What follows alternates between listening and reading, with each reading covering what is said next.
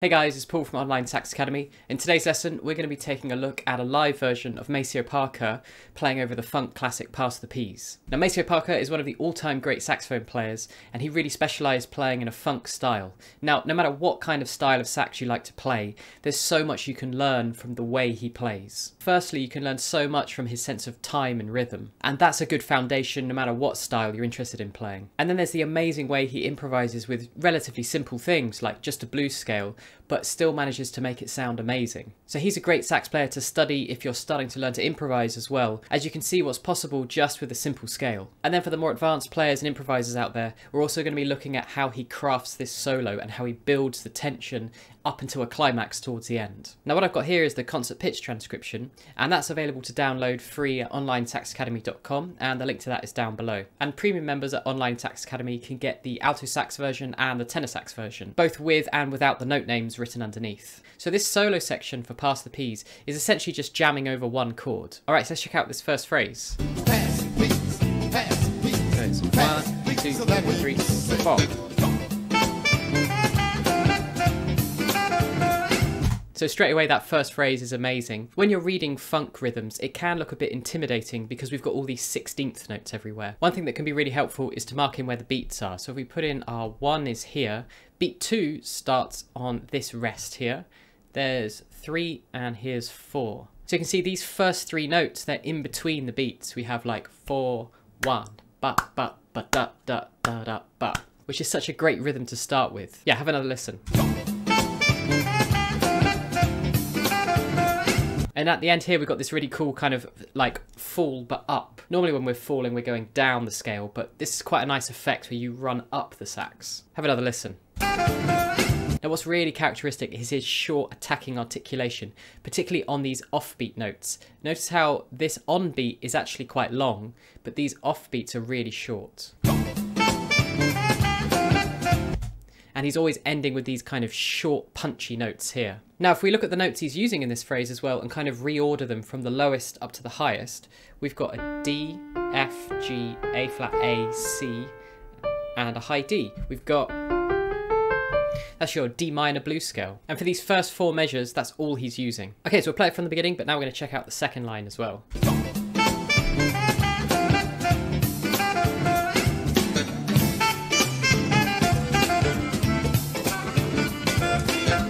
Now, if you check out these notes all the way up to here, and these notes here, we've got exactly the same notes. There's no grace note on this A flat, but other than that, all the notes are the same.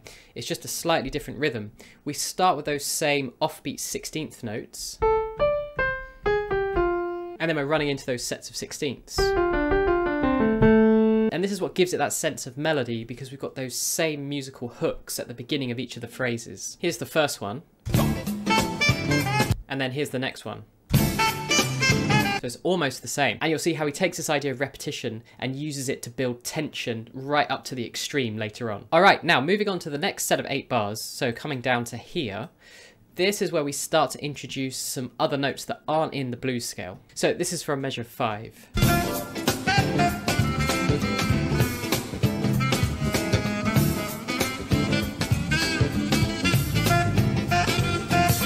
So the note that really catches your ear is this B here. So far we've just been sticking to the blues scale.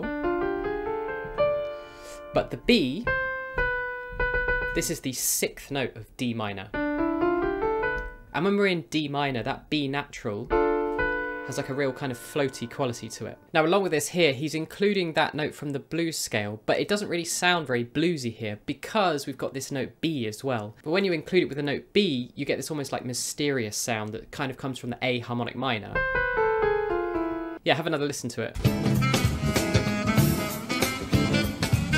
At the end of this 4 measure phrase, we get this transition into this new idea of repeating the note. This is the note D on the alto sax, and you can play that middle D in different ways, and the way he's doing it here is with O. I'm thinking of that as just like the ordinary way of doing it, and with the plus sign he's using the alternative fingering of just using the palm key, which you'd normally use for the high D, but he's not putting the octave key on. It can be a really cool effect to switch between those 2 kinds of Ds. And he sets that up at the end of this 4 measure phrase, and that's kind of the theme for the next 4 measures. Check it out, we'll go from those last 2 beats of measure 8.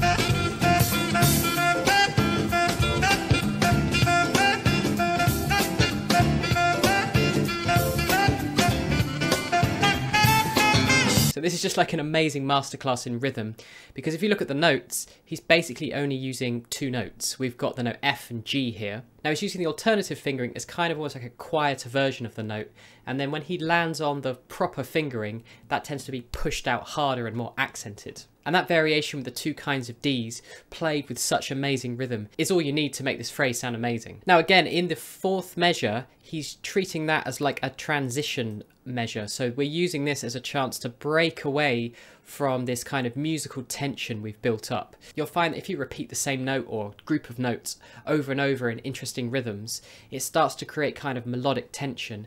And then when you break out of that into a new idea, it's what gives the music loads of forward momentum. And he's also breaking out of that in this 4th measure to get ready for the next idea in the next like 4 measure phrase. Yeah, check out this measure 12, this transition bar. Now he develops this idea of just playing with a couple of notes. Now though, what's really interesting is he keeps coming back to this note C here, and that's the highest note of this bar. And you'll see that kind of every other note, he's pretty much hitting this C, and in between those notes, he's alternating between A's and A flats, and it's kind of going A flat, A flat. And every now and then, he'll dip down and hit a G as well. But the C is there in between all the time. Yeah, check it out.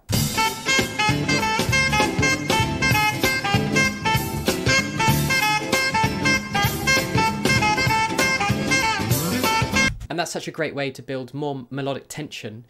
It's also higher than where we were before. So here we were playing around with the notes F and G, and now we've stepped up and we're playing with the notes kind of A and C. Now moving on to the next 4 measure phrase, you can see how he's continuing with this idea, but now the top note he's hitting is the note D. And he's continuing with that idea of hitting D every other note in the beginning, and he starts to break away from it towards the end.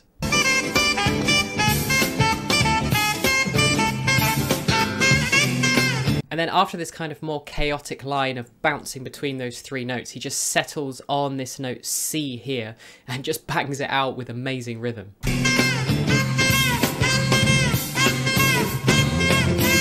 And then for this next 4 measure phrase here, we're keeping with the idea of these C's, but he's now introducing that B, the 6th that we had earlier. So this isn't in the blues scale, but it's really nice to play with against the note C because they're just a semitone apart. And yet again, notice how in his 4th measure here, this is kind of like a transition into our new idea for the next 4 measure phrase. But have a listen to this bit first.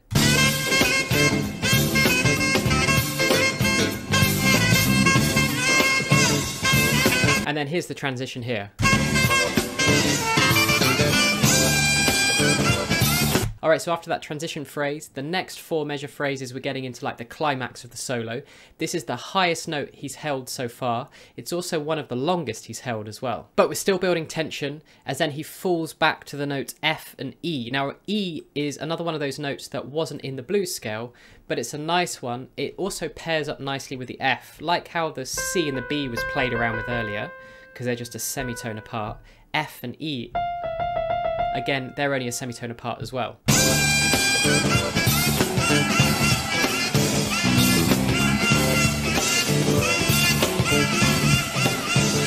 He's also splitting those notes as well. It sounds like a bit of a growl. If you vocalize as you're playing, if you put like a slight hum as you're blowing, like that can help split the note and give it that growling sound. And then to finish off, we're going into this kind of really nice riff that he plays, and he's literally just repeating this same riff over and over, and you'll hear how the trombone clocks it and joins in with him. Now sometimes these riffs are pre-arranged in this kind of jam setting, and you can use it as a way to indicate, yeah, this is the end of my solo, and you can say like, when I've played this riff 4 times in a row, that's it, it's the end of my solo. Now I don't know if they pre-arranged this hook or not, if it just came about naturally, but that's a nice tactic you can use to indicate the end of your solo if you're playing over the kind of a 1-chord jam style tune. Yeah, check it out, it goes like this.